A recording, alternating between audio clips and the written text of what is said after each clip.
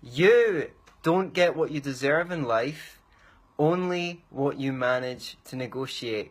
I'm Antony Sammeroff, international therapist and life coach, author of the free ebook Procrastination Annihilation, which you can find at beyourselfandloveit.com/do it. And I want to talk about how if you don't do the right things won't happen to you.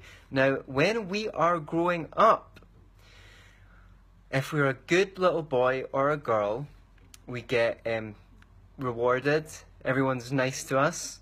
When we're doing what other people want us to do, we get smiling faces and people are nice to us. And if we don't do what we are told, what we are expected, we are punished.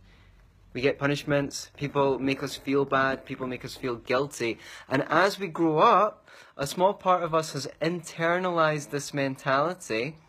And when things aren't going well in our life, part of us starts to think, I must have done something wrong, there must be something wrong with me. We start to hate ourselves, we start to think we're not fit for life. If you think this is useful, smash that share button. I'd like as many people to benefit from these hard learned lessons that I'm sharing. Right, okay. So a real part of us starts to internalize the idea that if we're good, then good things will happen to us, and if we're bad, then bad things will happen to us. But the truth is, life doesn't work like that.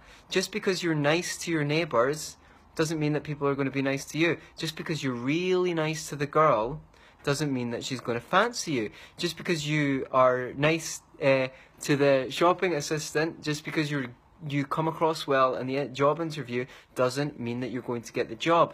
Why? Because getting results in life doesn't really depend on whether you're a good person or not.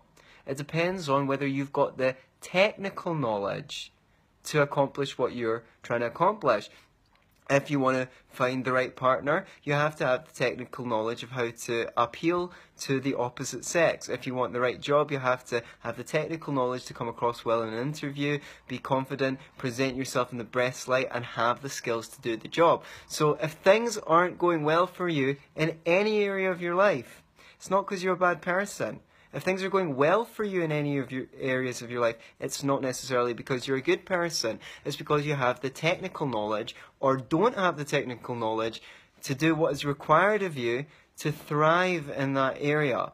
So if you don't do the right things won't happen to you. If you found this useful, smash the share button, let other people know, and you can download my free book, Procrastination Annihilation, at antonysammeroff.com/do it. See you again.